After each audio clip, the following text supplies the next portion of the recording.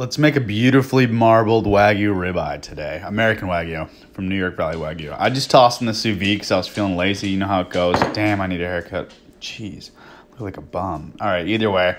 Then I went ahead and got that crust. Always get the crust. That's where the flavor's at. I let it rest for a little bit, probably 5-10 minutes.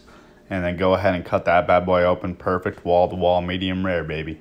That's how we do it around here. As always, like and follow for more.